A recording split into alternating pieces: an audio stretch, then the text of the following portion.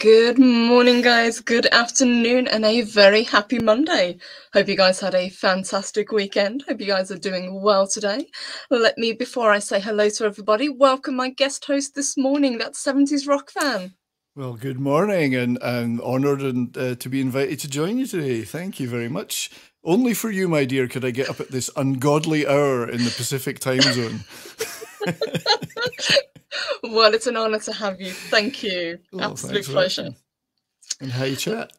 Hey, let's see who we've got. We have got Snorter Poopers, our favourite polar bear. Hello. We've got Project Storytime. Great to see you. We've got Dave Bob. Good morning, Dave Bob. Good to see you. We've got Keely Chow. Roll Tide Keely. We've got Mr. Hyde. Good morning to you. Great to see you. We've got the Bash brother, Chris Persia. Hello, Chris. Good morning. We've got the lovely Leia Rose. Hello, honey. Good to see you. We've got D. Bud Martin. Good morning. Let me scroll up and make sure I've not missed anybody. I know we had Gun Bunny. I saw Gun Bunny. Hey, sweetheart. Good to see you as well. I think that's everybody. Nearsighted Cyclops. Hey, good to see you. Hope you're all doing well. And Psycho Dwarf, we've got a great bunch this morning. We always do. We have an amazing chat. D-Bird Martin. Good lad. So... Obviously, we had a very sad loss last week. I believe he passed on Thursday night, but we found out early Friday morning that the late, great Meat Loaf was no longer with us. Another one bites the dust. I know. And this one hit me hard. Harder than I thought it was going to, because he was somebody that I grew up listening to, and I saw your fantastic tribute to him, and I just wanted to kind of reach out and say, kind of get your views and were you a fan? Oh, absolutely. I mean, I didn't. The video I did was I tried to keep it a little bit shorter than it might have been. It could have probably gone on for about 2 hours, but the Bat Out of Hell particularly had such a huge impact on my generation and myself, because I was at high school then, and this was an album that was kind of made for high school teenagers, really. There wasn't in that sort of 78, 77 period, there wasn't a high school party that didn't have Bat Out of Hell playing at it. Literally every party we had, let's get Bat Out of Hell on. So that had a huge impact on my age group. I mean, we're talking 14 or 8 years or so, and that's just, this album was larger than life. It was a larger than life figure, and it was something fairly new in rock music then, to have this Wagnerian Pavarotti type, but singing all these great rock and roll songs, so it made a huge impact on us. He really, really did have a unique voice, and we were talking briefly in the green room before we went live, and we were saying, is this because he had such a deep connection to the stage, because he was a theatre performer as well, and he brought a lot of that to his live performances as well as to his when he was recording. He did. I think it required, and Steinman talks about that in the fantastic, if everybody looks for it, the classic album series, BBC Classic Albums. Yes. They do a great episode on Out of Hell, and Steinman talks about it. He said we needed someone that had those acting chops. It wasn't just about singing. You had to sell the character. These are stories. And he had that background. So he started out in musical theatre, both in LA and then in Broadway with Hair, which he didn't necessarily have the best experiences with, but he kept going back to it. And then, of course, the Rocky Horror Show on stage. And where he actually played two parts. He played Eddie, who ended up in the movie but I think he did the narrator as well. He did. Yes, he did play the narrator as well. Yeah, and I remember hearing stories about him playing Eddie on in the live performance, and the director was saying, we've had guys that they're having a lot of difficulty with this song, so just kind of do your best with it. And obviously he nailed it first time, because that's the type of singer that he was. That's right. He was able to perform these very fast-paced songs. Yeah, and the ability to sell a song. We were talking about this, as you say, in the green room. Mm-hmm. Because these are stories, you can't just go out there and sing them. If you look at Paradise by the Dashboard Lights, with the different sections, you got to be able to sell that. You're not just singing that. You're playing that part. You're telling a story, exactly. Yeah. And a lot of people in rock were kind of, he said he got a lot of resistance. They said, well, you're not really, this isn't rock, this is musical theatre. Not at all. These were, Jim Steinman was writing rock opera epics. Yes. Just because the equivalent I would say is the Who doing Tommy. Roger Daltrey had to play Tommy. He didn't just go out on stage and sing the songs. Well, that's what Meat Loaf was doing with these songs. He wasn't just singing them. He was playing those characters. And without that, it would never have been the same. It would just be an album of songs. Instead, it turned into this thing, which is like quasi-operatic, but then with this 50s style rock and roll mixed in there, which is, there's nothing like it. That's why it's so successful. There's nothing else like that album. I think so. And you bring up Paradise by the Dashboard Light, and I think that's one of the best examples as well, because you've got the back and forth between him and his female singer as well. And then if you've ever seen it live, they're pretty much acting out the roles as well. Oh yeah, and it was also fun to see this guy, this big guy. I mean, let's be honest with it. He was a big guy. He was a big dude. Playing this kind of Lothario type, sexual figure with, wooing the ladies and having the ladies being wooed back by him, even though he's this big, sweaty guy, and he's full on masculine with it, Yes, with the frilled shirts and the silk handkerchiefs. Yes, yeah, I remember it well. It's like we'd never seen anything like this, and this again, I think you can find it on YouTube. But for those non-Brits watching, there's a famous British rock show called The Old Grey Whistle Test.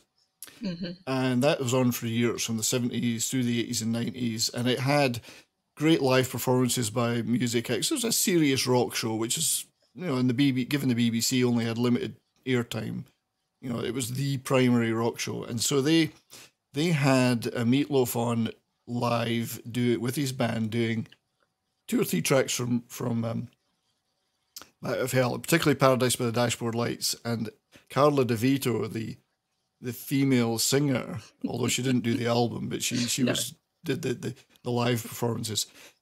She's on.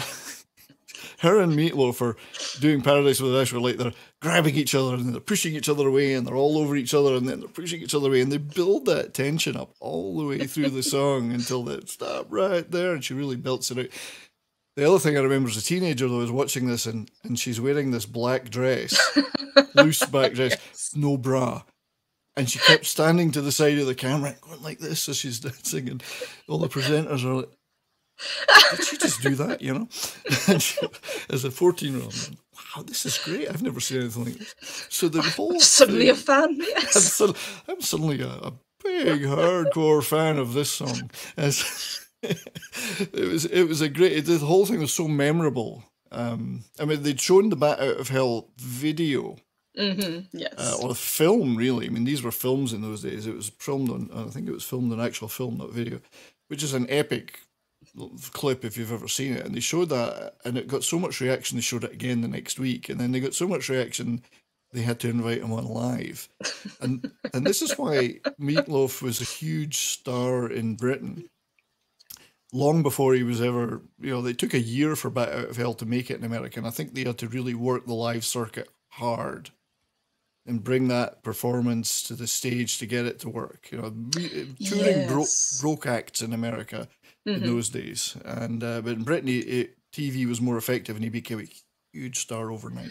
Yes, we had a lot of kind of those live kind of music shows, or at least we used to, because I remember things like Top of the Pops was hugely popular for many, many years, and that gave a lot of acts a big break and a big audience.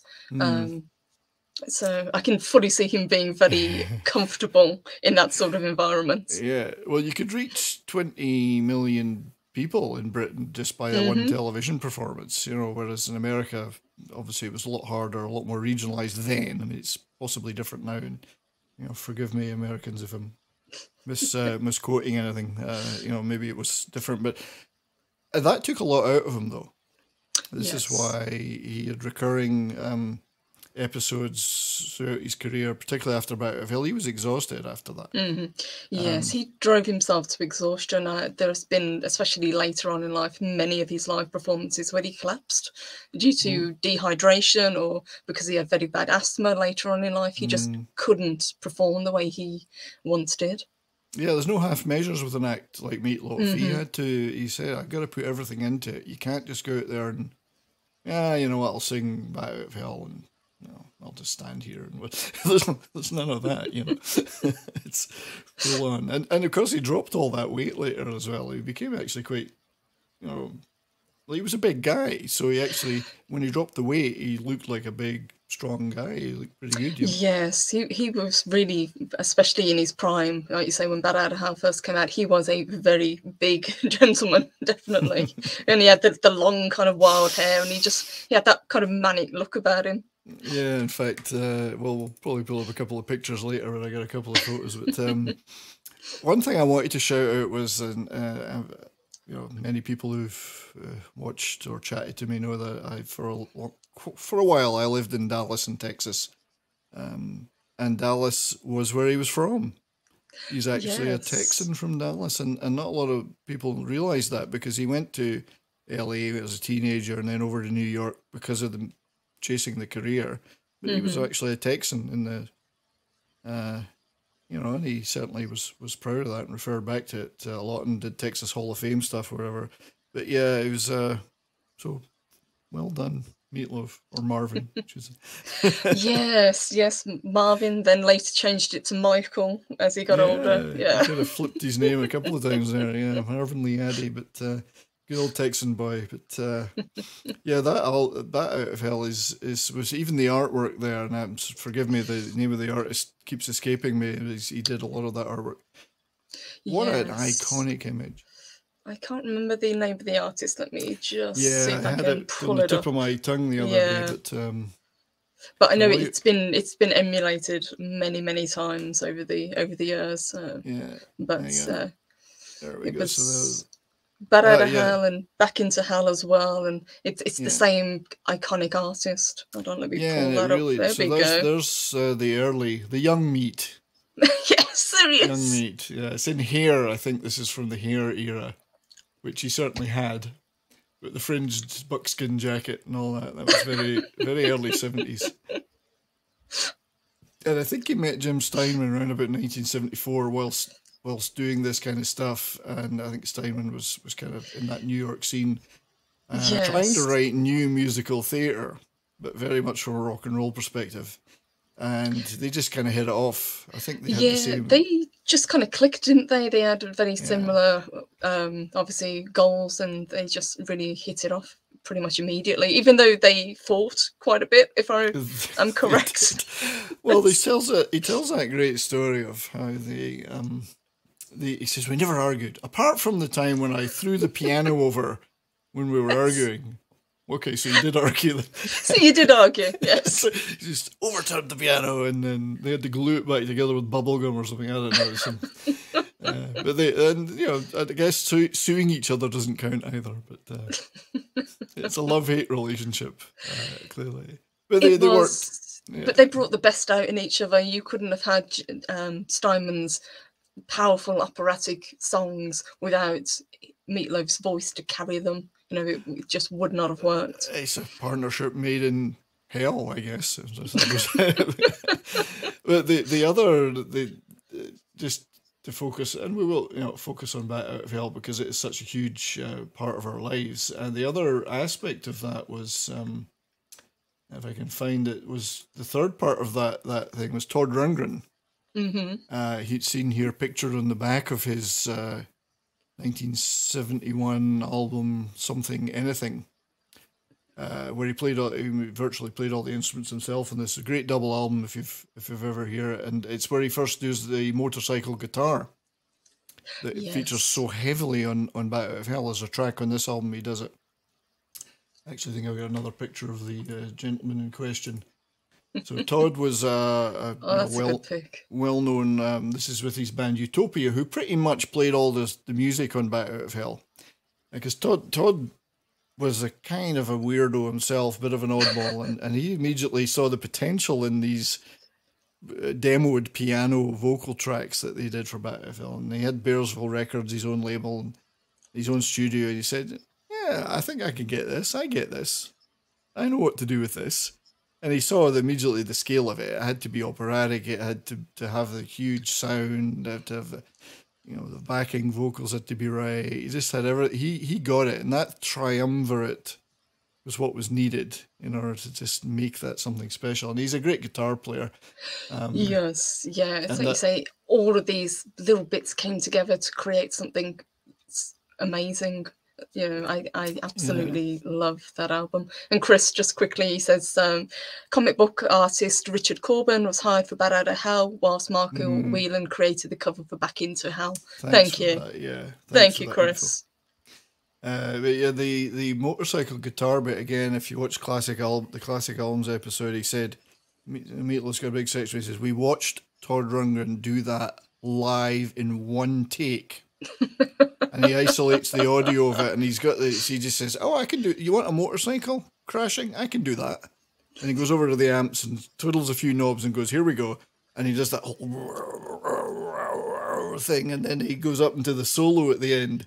And he says he did that in one go, and we're just like, "It's incredible." Yeah, and it's great stuff. So all that just came together. But the music is great, and Jim Steinman's writing is fantastic. But you couldn't do that without the right guy to interpret, to front it, to have that vocal with that huge, as it's like Pavarotti type vocal, but with rock and roll. Yes, and if you think back to the very end of the song where he holds that note, that's a difficult note to hold as Bat Out of Hell ends. Yeah. You hear that when you hear it isolated is when you really hear what he could do.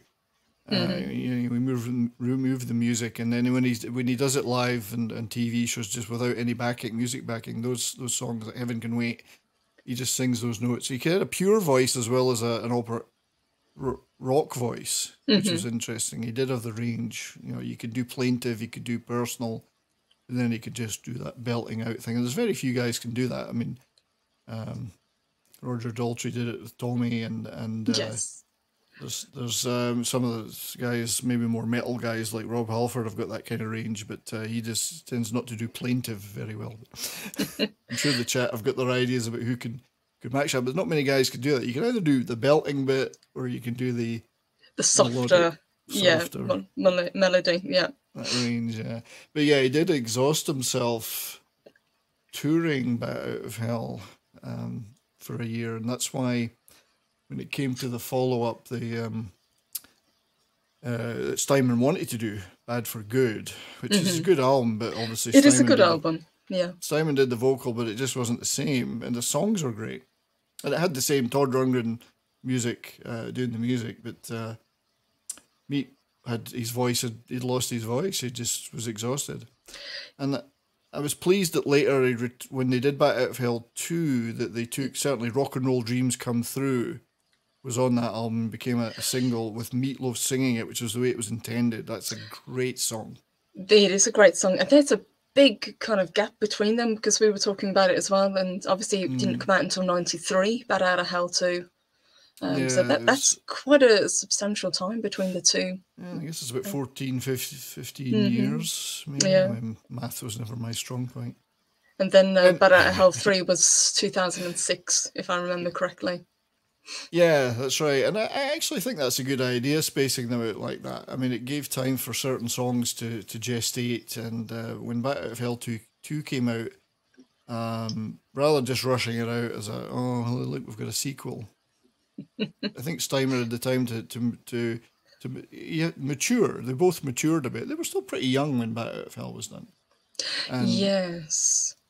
And those songs on Bat Out of Hell, it's hard to think about it, because Bat Out of Hell was such a huge success, and others than maybe I've got more idea of the numbers, like 60+ million copies worldwide. Still sells hundreds of Still, thousands every year. still sells, yeah. Out of Hell 2 sold over 20 million copies.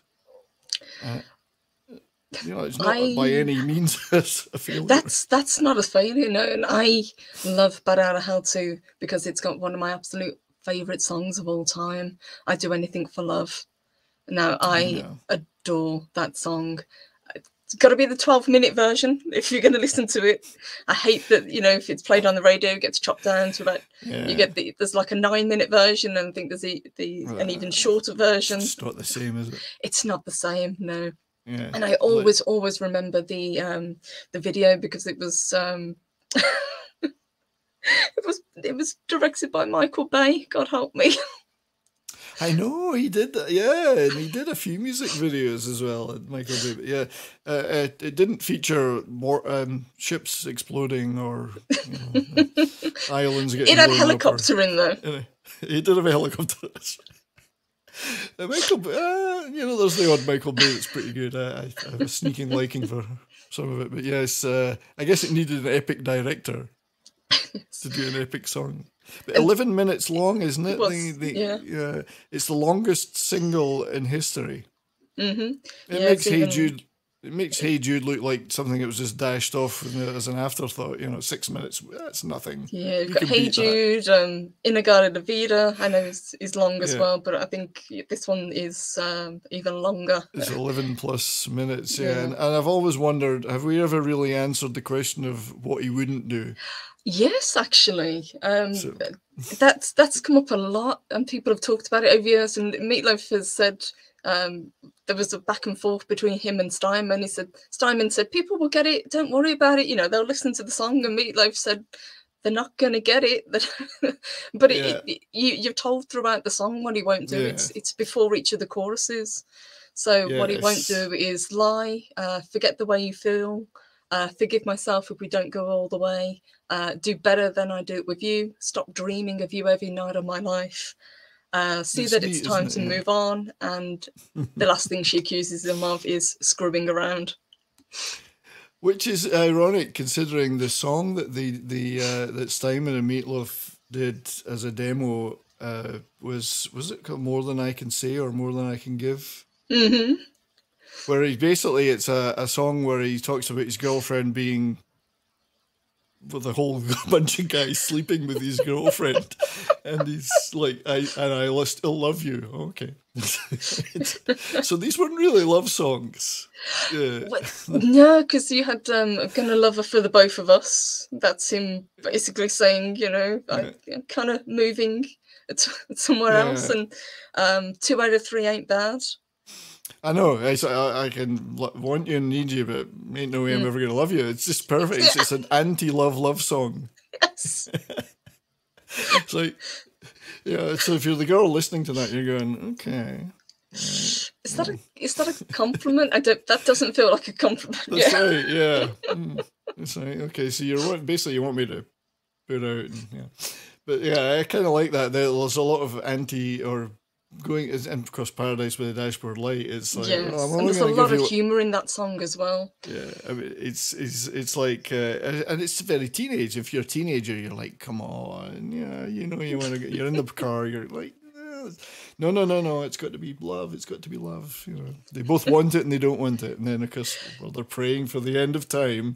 Yes. So they'll never break their promises, but should have waited. Yes.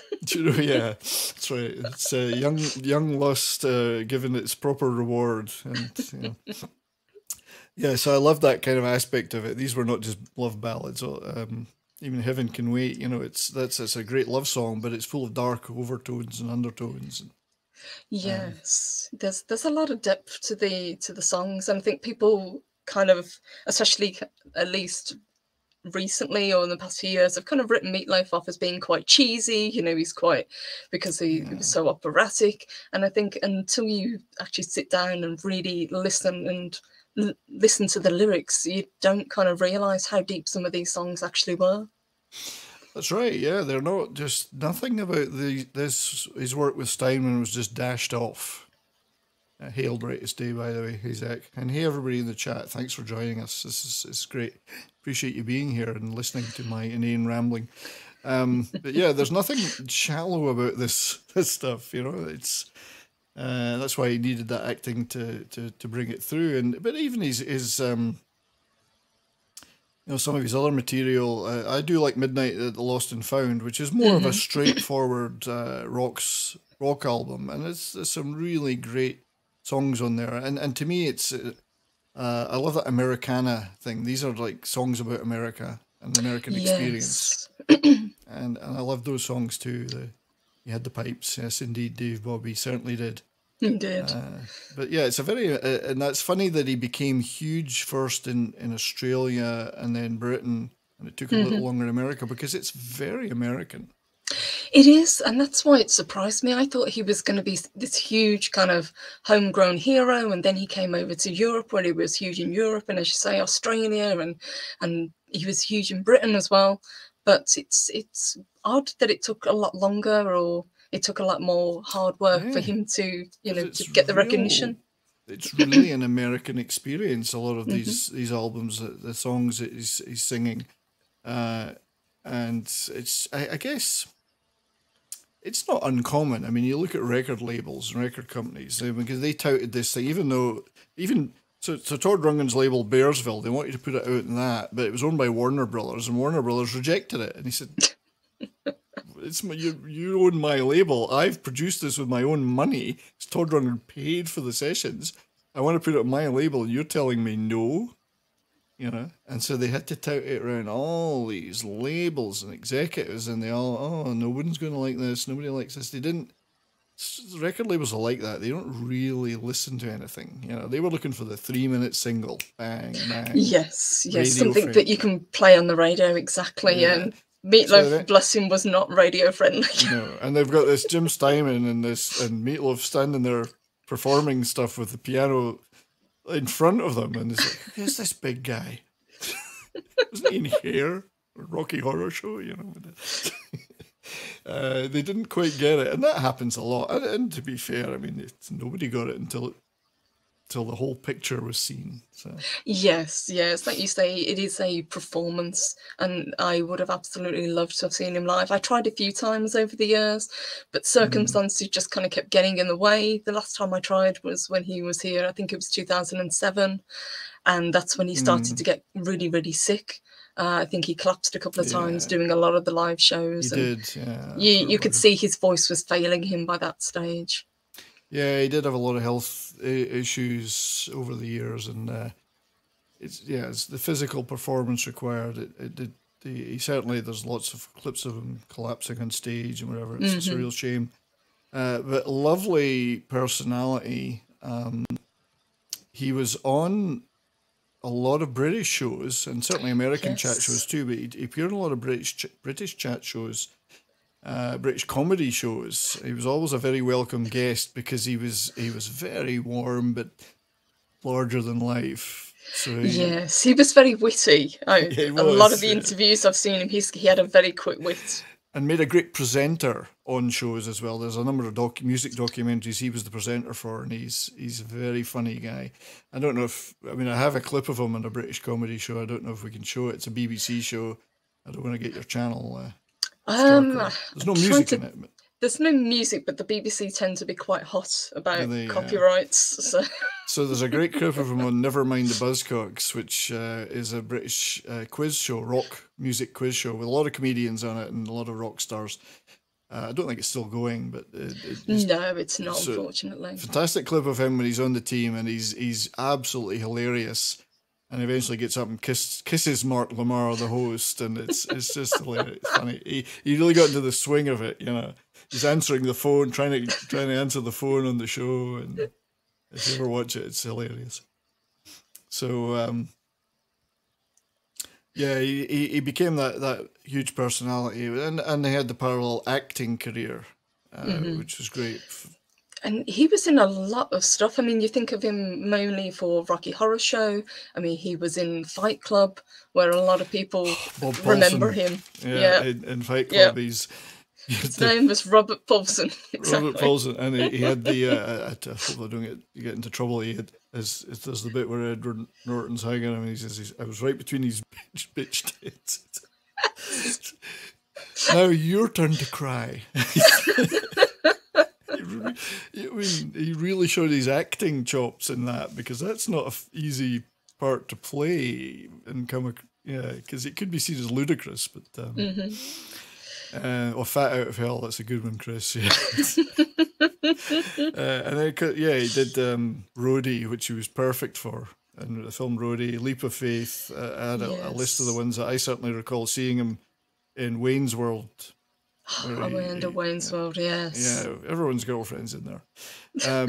Pick of Destiny was Jack Black's dad, and but many others. I think he was in about over 50 movies. And he had a substantial career, and I just going through it when I was looking, at his kind of catalogue. I didn't realise just how prolific an actor he actually was. Even though these were kind of small, a lot of them were cameo parts.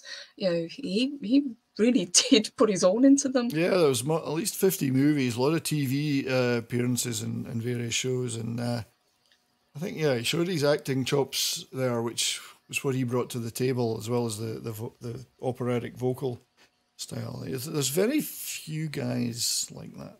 He was unique, I think. He was, like him. Yeah, and I think, like you said, as we were talking, I think that definitely comes down to his love of being not only a singer, but a performer. He was definitely, he had theatre blood in him. And he brought it out in his live performances, and he brought it out even when you was talking about doing interviews and things. It was this larger than life kind of bombastic personality that he brought, and that's what endeared him to a lot of people. Oh yeah, he was an actual star. I mean, even in for generations after Bad Out of Hell was huge. Because of these TV appearances and whatever, he remained hugely recognisable and popular. But the records continued. I mean, Bat Out of Hell 2 was huge. Out of the Frying Pan, somebody mentioned earlier, was one of the singles, great single. Then Bat Out of Hell 3, I mean, still sold multi-million copies. He didn't neglect the music because of the acting, the tours, multiple tours, great performances with orchestras. I think there's one in Australia particularly. It was really good. Yes, he remained a huge star. Chris mentioned that, yeah. Yeah, it remained a huge star there. And that's a great setting for rock in general. I love some of these concert and rock star type things. There's a whole series of them in Germany that I've seen a lot of, where they get these guys to come on and do their classic stuff with the full orchestra and a rock band. Meat Loaf songs were entirely suited to that. Yes, he performed at the Proms once, if I remember correctly, with a huge orchestra, and that really kind of elevated the music. You could see, it really, really brought that extra something to it. If that was at the Royal Albert Hall, which I think it was, which I've been to a few things there, it's just perfect for that. Sound is so good in there. And the atmosphere is so good that it was just that would have been amazing. I have to say, I never saw him live either. There's certain acts that the timing, given my things that happened in my life and places I've been there, where their peak touring years, I was perhaps in the wrong place or not able to go to gigs, or it never happened, and I bitterly regret that. I mean, there's certain other acts I've never seen either. He's one of them. Just never happened, and but I've certainly got a couple of DVDs and. Yes, I've got most of his albums. I mean, I've seen a lot of his live performances, but to have actually kind of been able to experience it, that's one big regret. You never experienced the full Meat Loaf. Exactly. So to speak. The full meat. The full meat, absolutely. I was promised myself I wouldn't go there, but it's too late now. Just go with it. That's fine by me. And just quickly, I just want to say my condolences to MB Geek. He said, my wife lost her mum this morning. Devastating. She said, I lost my best friend. I thought I would have more time. I'm so sorry, Jesse. Sorry, MB. Yeah. Our condolences. Well, we're thinking and praying for you, and Absolutely. I hope your wife's okay as well. yeah. Well, at least you're with her and you're together, your wife and you, so support each other. Yeah. Sorry to hear that. Yeah. Absolutely. We're And here for you too. You know. we It's are. a We're great thing here about for this you. fellowship. Yeah. And it goes back to what we're talking about as well. You never know how much time you've got with people. You don't, and yeah, treasure every moment. You know, it's hard to say when you're in the throes of living. You know that you think, oh, yeah, there's always tomorrow. Well, sometimes there isn't. You know, and we lose these great artists as well. Like we'll never get to see this guy live. Now, you and I, we've never seen him, and it's never going to happen. But not to say I'm not comparing that to losing a relative by any No, means. not at all. But it does come as a shock. Were you surprised when you heard the news? Because I know I was. I mean, I knew he'd had health issues, but this isn't kind of anything new. He's had health issues for quite a long I time. was surprised. We didn't. Yeah, there was no indication that this was actually coming. No, I guess he maintained his privacy, which is good. Him and his family.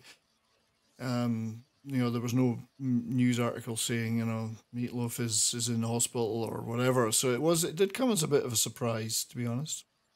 Yes, he always seemed to be quite a private guy, especially when it came to his family. You know, he would give lots of interviews and he would talk about his career and about his music and that sort of thing. But when it came to his family, to his daughters, there was a real kind of this Oh is yeah, private, this is what he we don't kept talk about, and great I think separation. I think that's probably one of the best things that he did. You know, I kind of like that because you get so many artists these days that are their life is their is it you know they expose everything. yes, Celebrity couples particularly, and you know everything is exposed, everything is public. You know every tweet, every picture, every whatever, and there's no separation for their family. And I'm not necessarily interested in their personal life. I like the artist. I want the artist. That's why I don't want to hear them talking about politics or whatever. I just want the yes. artist. Don't care about their who they've slept with that week, or I just certainly don't want to see them exposing their kids to stuff like certain Yes. actors do sometimes. I hate to see that. And I think a lot of that came from Meat Loaf's kind of upbringing because he had quite a troubled childhood, if I remember He correctly. did, yeah.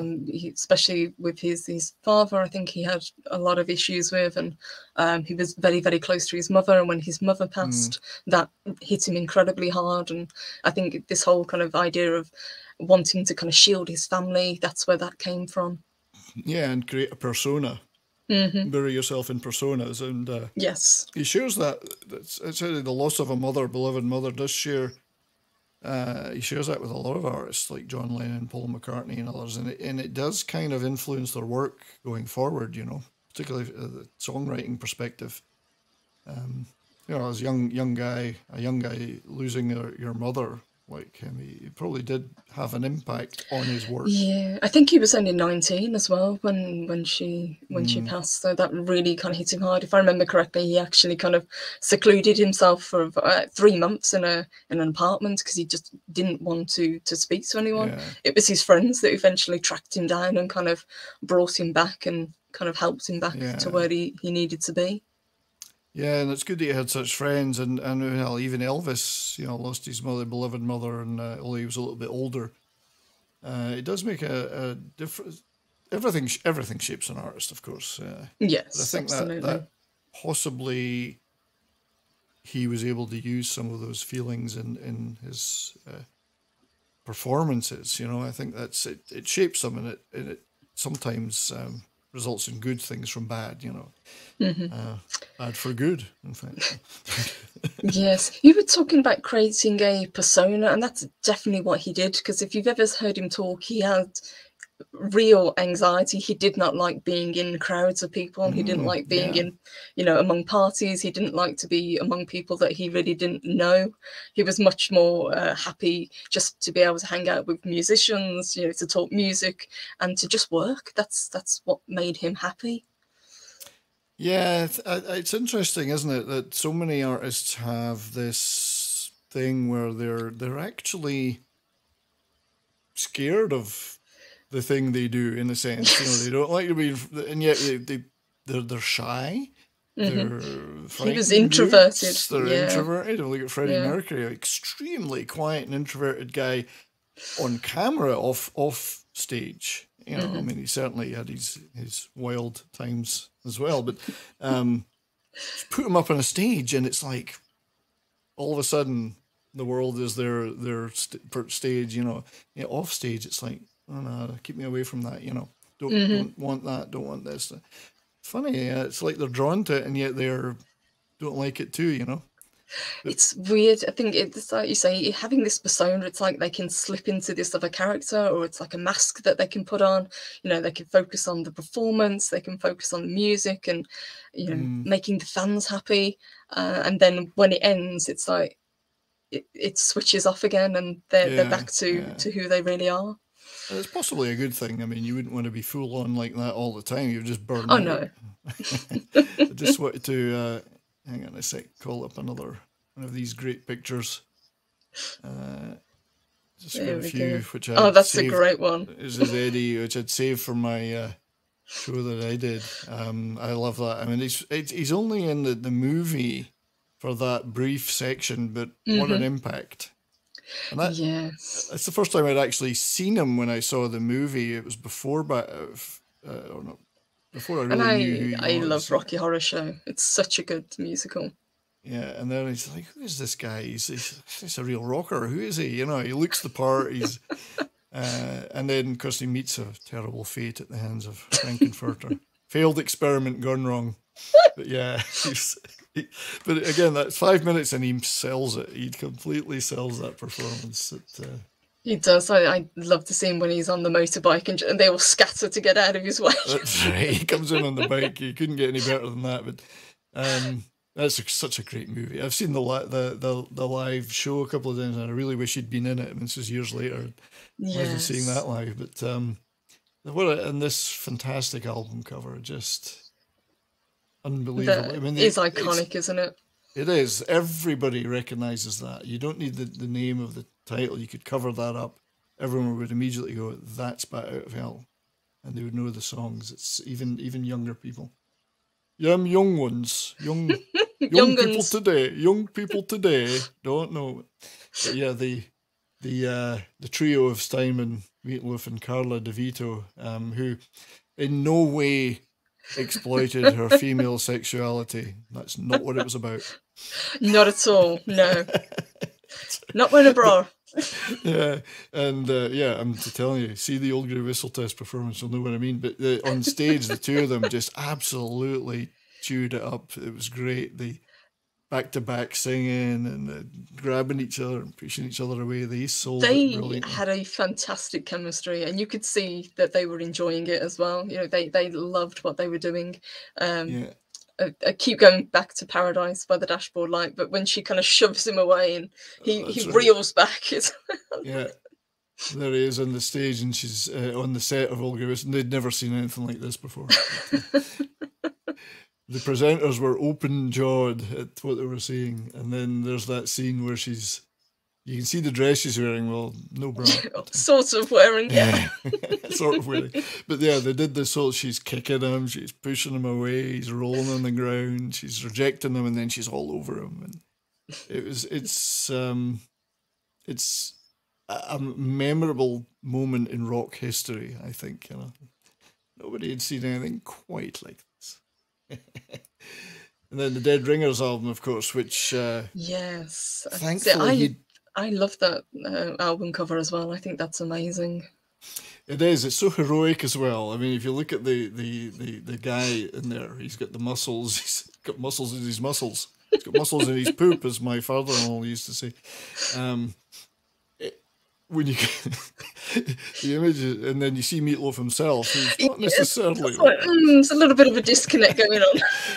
But it's the ideal that his songs portray, which is fantastic. It's almost like a comic book. There's like Conan in here and all that. And there's a bit of almost Iron Maiden too. It's very Iron Maiden-esque.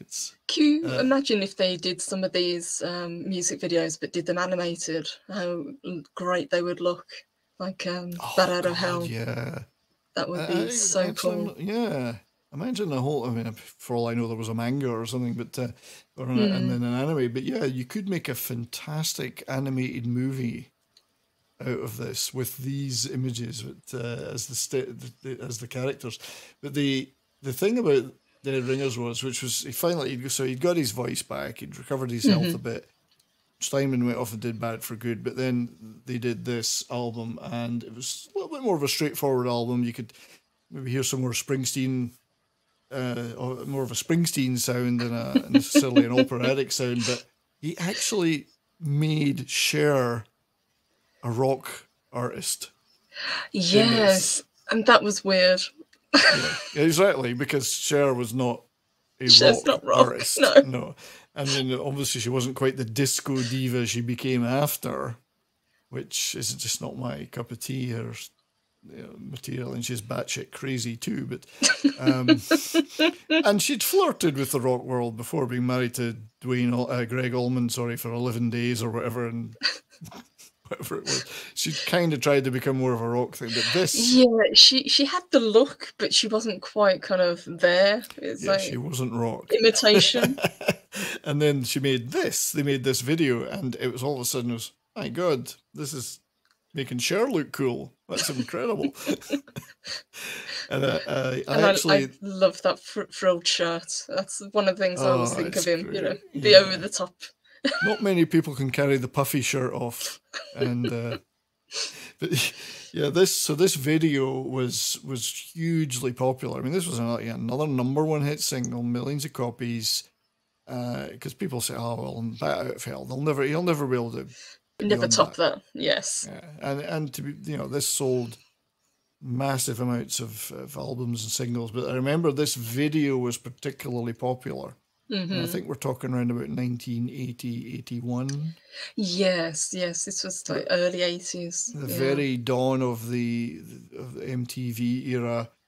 There was a video. Back when MTV had music, yes. That's right. This was when they had music. Yeah, MTV where's the music now? Yeah, it's just I don't get it. This was in a video jukebox in a bar I went to in England, in Wolverhampton, funnily enough, in the Midlands, where I lived. Probably know that bar, yeah.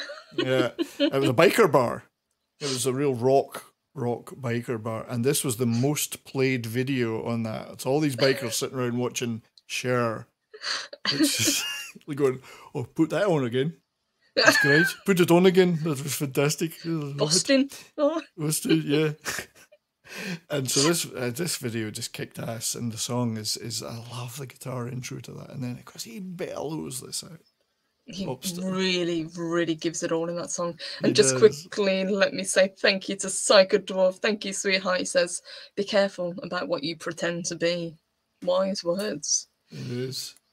And then later on, this is the 90s. What I love about this is that I still love his sartorial elegance, of course. The waistcoat, I love it. He's not got the frill here now. He's got it down with he's got it down on the sleeves. And he's looking slimmer now. He is. This is where he's starting to lose the weight. That's right. And he was much, much bigger back in the 80s and 70s. Yeah, that's right. He really had worked a lot of that off, and he's playing that great Washburn guitar, which I love. I love those guitars, and he's got that fantastic guitar strap. And it's nice to see him. I mean, he played a lot of guitar on stage and on records, so it wasn't what he was known for. But he was a musician. He wasn't just an actor. Yeah, he could play. He wasn't just an actor, and he certainly picked up the guitar many times. So that's a great image. That's from one of his 90s tours. So yeah, some lovely stuff. But top man, yeah, he didn't. He certainly didn't. Bat Out of Hell is iconic.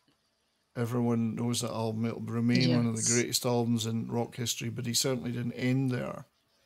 And it's hard when you have that to overcome that and make an impact with your later material.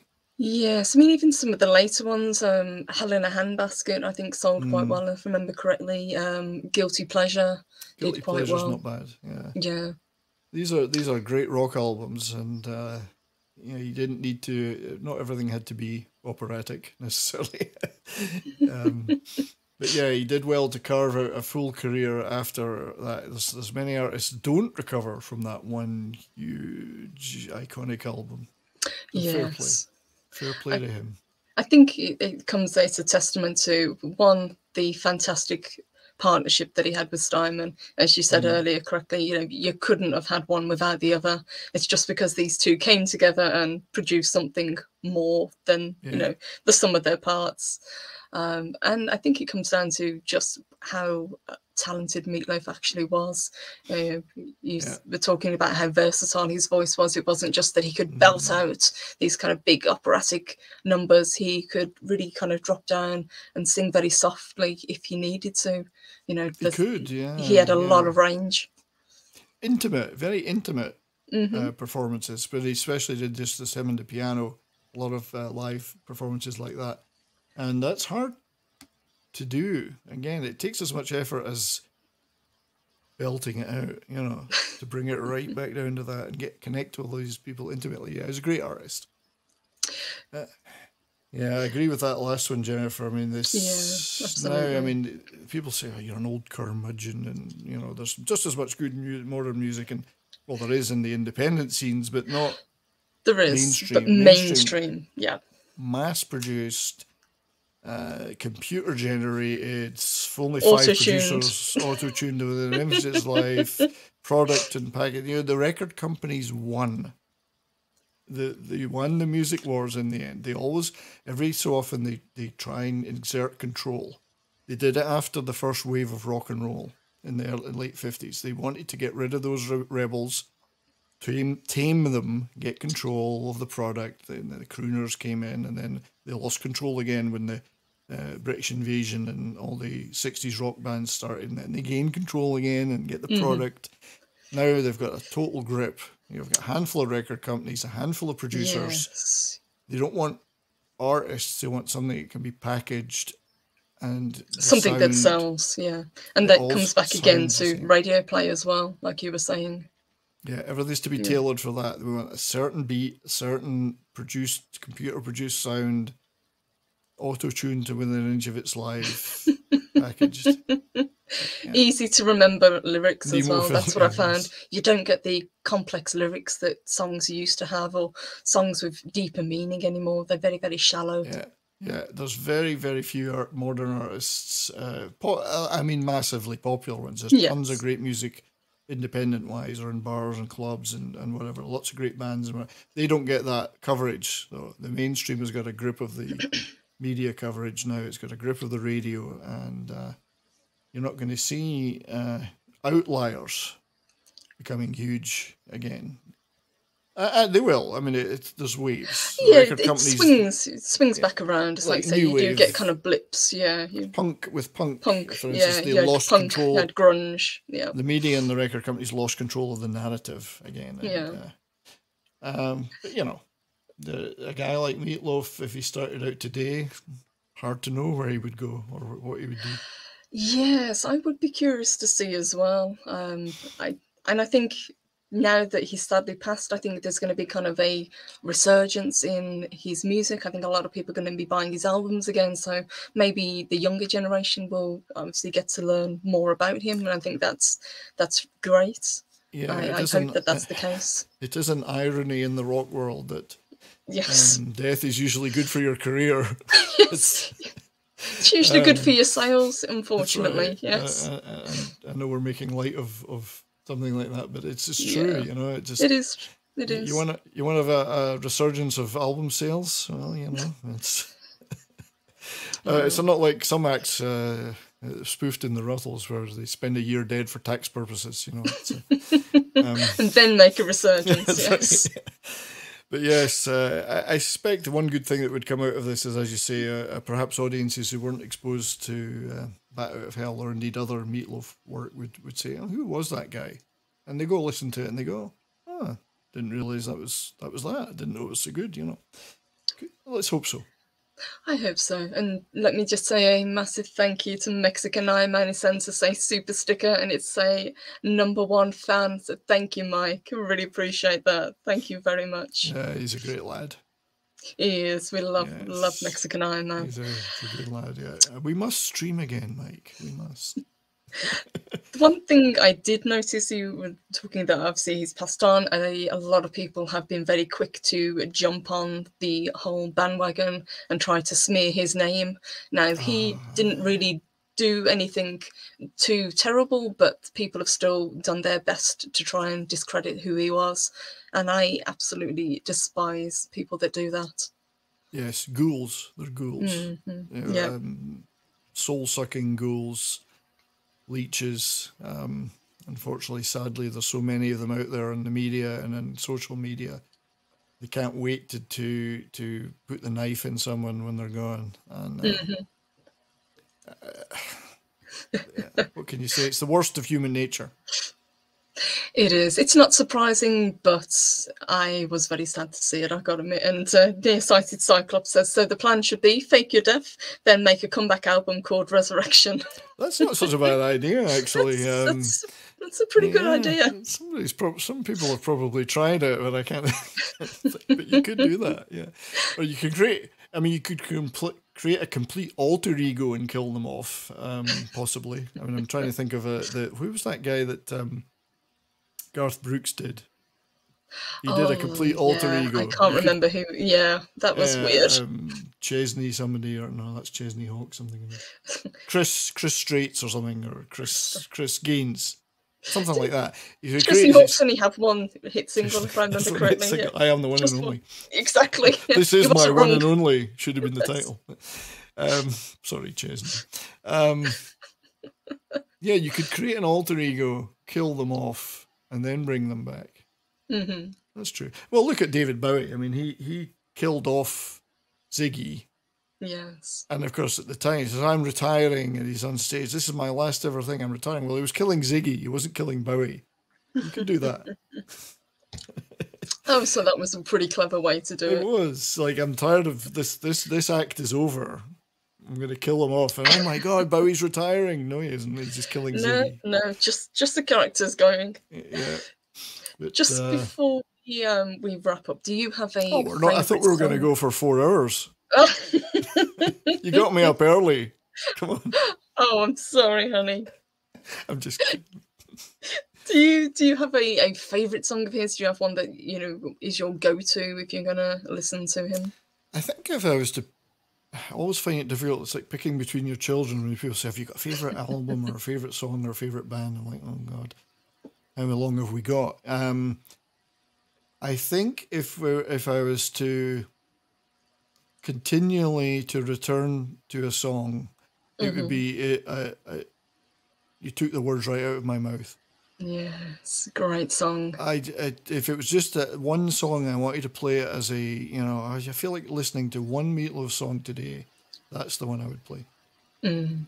And it's more of a straightforward one on that album, but I just love the Phil Spector-esque anthemic quality of it, and it's just beautiful. It's a beautiful song with some great guitar work in it, and it was a lovely echoing huge backbeat. I love that song. It is a beautiful song. It's definitely probably my top 5. For me, my go-to would always be I Would Do Anything for Love. I love that song. I loved it the first time I heard it. I loved it when I saw the video that was released on MTV, and I still listen to it to this day. And you really do, as you say, have to listen to the full version to get what the song is about. It's about this guy, and it's basically spiraling into insanity because he's trying to convince the love of his life that, if she can just love him back, then they can have an amazing life together. But she's been so hurt in the past that she isn't willing to take the chance. And I love that. Yeah, it's beautiful. Yeah, it is a very, very deep song. It is. It's truly deep. And it's the real thing. I mean, you can't write that superficially. A lot of thought went into that, and a lot of thought went into that performance. I would be interested to know just how many how long it took and how many times they reworked it to get that final thing. It was 11 minutes long. I mean, that's not... Yes, you don't that's a dash that off. substantial song. And, you know, you don't even get any of his vocals until about a minute or 2 minutes in, because you've got the intro, which is all the piano, and then you don't get the duet part right until the end, about the 9th minute, when it really kind of picks up. And you realise, you know, just how deep the song actually is. Yeah, I would imagine that was a fascinating experience in the studio creating that thing. It's not an easy, you know, let's just go in and let's play the show right here. No, it's... There's a song I always wish that he had been able to do, and again, it was written for him, which was Bonnie Tyler's Total Eclipse of the Heart. Yes, I would have loved to have heard a version of that. That was written for him by Steinman, but it didn't... For whatever reason, it didn't happen at Meat Loaf recorded. I would love to have heard him sing that. And I'd love Bonnie Tyler's, you know, rendition. You know, it's an iconic song, but to have heard it from a guy's perspective, I think that would have been amazing. And he also did a recording of one of my favourite songs, "Stand By Me" by Benny King, and he absolutely nailed that as well. Yeah, and that's an example there of when people think of him just as this kind of outrageous operatic singer of these huge epics. That's one of the more straightforward songs in rock history, and he nailed it. Yeah, He really did. Just a pure vocal. He didn't have to do anything else but sing, and it was great. Yeah, love it. And Larry says Steinman wrote mini operas. He did. He did. He was writing stories and little operas and operettas and whatever. I love it. Wagnerian, it was described as. You know, this especially with the hair flowing and with Meat Loaf's hair flowing in the wind of the wind machine and the bike. It's Wagner. It was bombastic and it was over the top, and I absolutely loved it. Yeah. The other thing that I did want to just briefly touch on is there is a live stage play all about Bat Out of Hell touring at the moment. I'm trying to get tickets for it. I think they're in London at the moment. I just missed them where I live, so if they come back this way, I'm gonna go see it. But you're lucky there's still live appearances where you are. We're in the Canadian gulag here. The Maple Curtain. Forget all about attending down. Concerts. Forget about it. It's only recently that things have been lifted, but yes. Sure. If I can get tickets, I will. I hope you can, yes. I hope you can. That would be lovely. I mean, I think we may see a return to gigs here later this year. I've certainly got some tickets for concerts that have been pushed back 2 years and they're still scheduled for this summer, so we'll see. Cheap Trick being one of them. Nice. Well, I hope you do, because I really miss seeing live performances. You know, I missed going to the cinema as well, but to see, you know, a band up on stage, there's something incredibly special about it. There's nothing quite like it, is there? And this whole excessive well, I'm not a doctor. Let me say, perhaps a slightly over the top lockdown in certain areas has resulted in the death of live music, and I mean, there's no, and it's the smaller bands that it's hurting. Yes, the guys that rely on that income from playing live, your club bands in this area that have suffered. And well, if you've got Andrew Lloyd Webber complaining that he's not getting any income, can you imagine how it's hitting, you know, little bands and, you know, people just trying to make a living? Yeah. Well, look at the Canadian club circuit, which is mainly Canadian bands, but some bands come up from the US and they play your 200-300 capacity clubs. That's their bread and butter, those tours. And like the club in town here has been closed. It's been maybe open for a couple of weeks here and there, and then they've closed it again. Those bands are making nothing now. Superstars can ride it out, you know, and they're some of the most enthusiastic cheerleaders for these restrictions. So they can ride it out, but your average club band and independent band or artist can't ride that out, and they've suffered badly. From that. Live music has suffered really badly, and if even Lloyd Webber is complaining, you know things are bad. Well, because his income's from Broadway type stuff. So. Yes. He's saying that there's just not enough people going to the theatres anymore. So, well, yeah, what do you expect? Exactly. Well, that's right. Yeah, I'd love to know whether he was keen on these restrictions from the start or not. But yes, until it hit his pocket. Yes, yeah. It is curious. Indeed, I'm not. Yeah, I think I can live. With all due respect to those who love his works, I think I could probably live without most of Andrew Lloyd Webber's output myself. But yes, I know what I'd rather go see. Yes, yeah. Not to say that I haven't been in London's West End to a couple of his shows as an experience, but like Phantom and stuff like that. But yeah, I've seen Phantom, but that was probably the only one. But you got to see it at least once, I think. Yeah, I thought, well, I'm in town, I might as well see something like that. And but yeah, not necessarily my cup of tea. Although there's a couple of well, he did that. It wasn't Andrew Lloyd Webber did the album Variations in the 70s, which was more of a sort of classical and rock mashup. Yes. And I quite like that. They used part of it as the theme for South Bank Show, and so he did that. That was a good album. That was obviously not musical theatre. It was rock music. Anyway, that's a way down a rabbit hole there. Way down a rabbit hole. I think that's a discussion for another time. It could be. There could be a whole show about that. Yes. And Chris, yes, absolutely. We could have done without cats. Absolutely. I think we could have. If I had a time machine, I'd probably go back and erase it. But just what the hell were you thinking? Yes. I don't want to make myself out as some kind of hardcore guy that doesn't like all types of music. I've got thousands of artists, thousands of albums. I've got everything from ABBA to ZZ Top, and I've got classical, and I got musicals. I got all sorts. But Andrew Lloyd Webber, I can take it or leave it. Yeah, I'm right there with you. Yeah. I quite liked One Night in Bangkok. I think he was something to do with that, or was that Tim Rice? Murray I think that was Tim Rice, if I remember correctly. Yeah, but the two of them always were very kind of almost hand in hand. Joined at the hip, yeah. Rice was the lyrics, Lloyd Webber was the music. But was the music. Yeah, we got away from Meat Loaf there. We would hopefully would have said, no, I'm not appearing in any Andrew Lloyd Webber.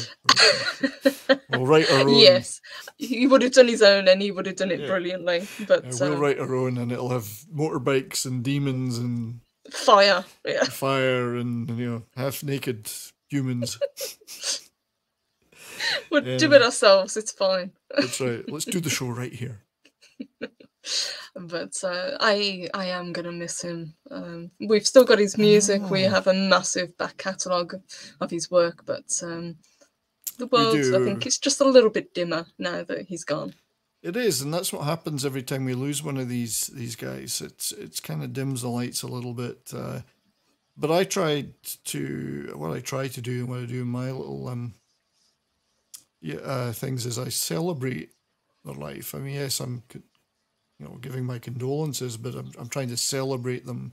Mm-hmm. What they gave us. I'm thankful for what they gave us. Oh gosh, yes, yeah, I am as well. I didn't want this to be sad. I wanted to be happy and to celebrate, and as much as he gave us. Absolutely. Thanks for everything he gave us, and you still give us, because we can listen to those records, watch those live performances day in and day out still, and they'll be there forever. And so thanks to Meat Loaf for that.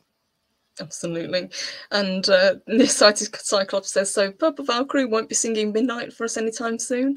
No, but I have done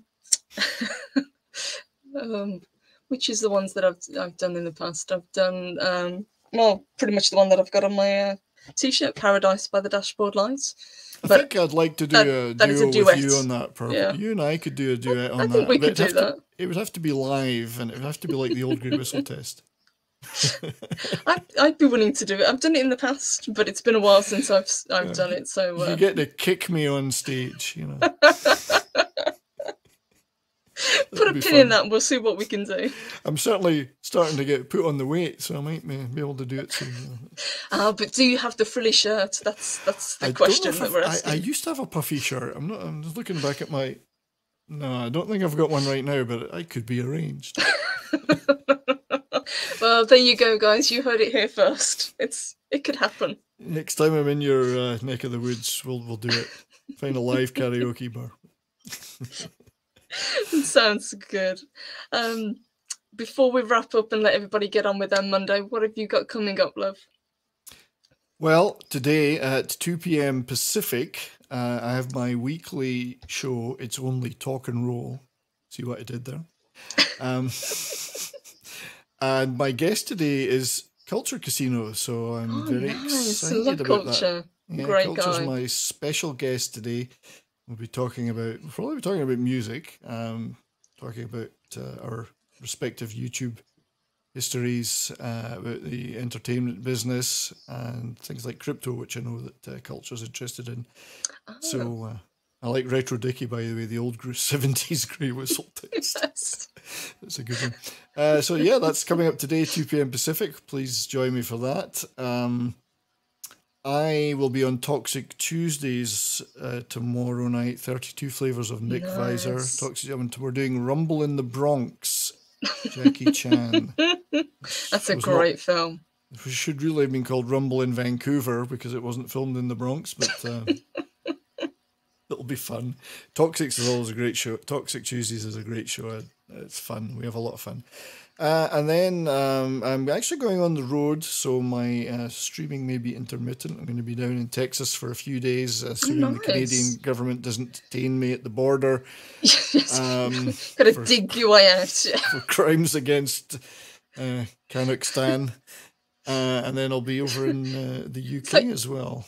So, nice. But way up north in Scotland.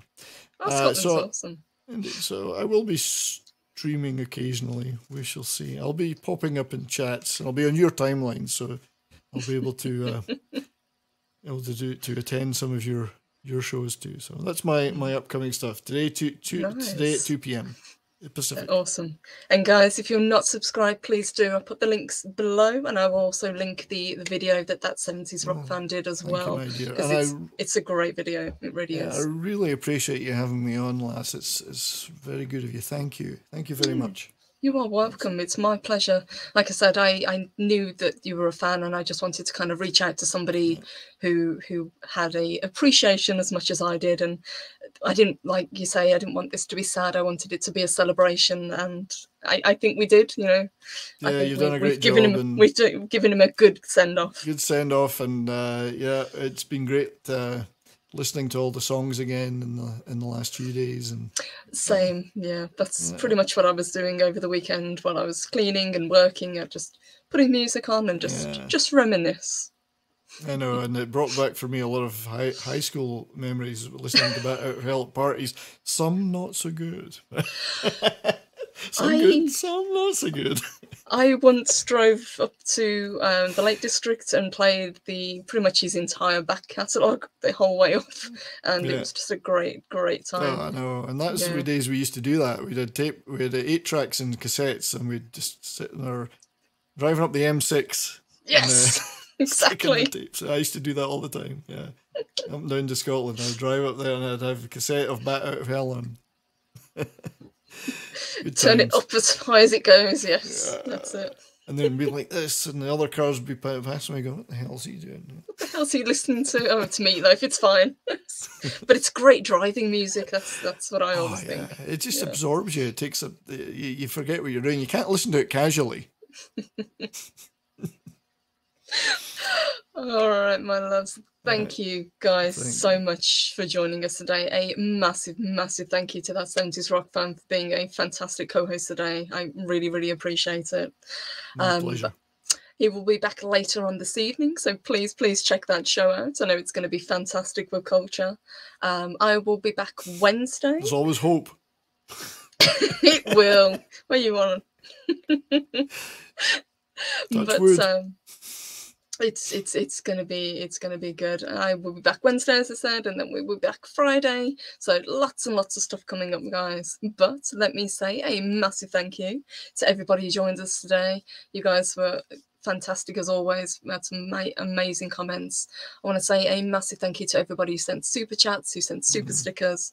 I really appreciate it. Our condolences again to MB Geek. Very sorry for your loss, love. Yes, indeed. If you need anything, just reach out to us. We're here for you. But on that note, I will say Thank you again, and guys, have a fantastic rest of your day, and we will see each other very, very soon. Take care, guys. Bye.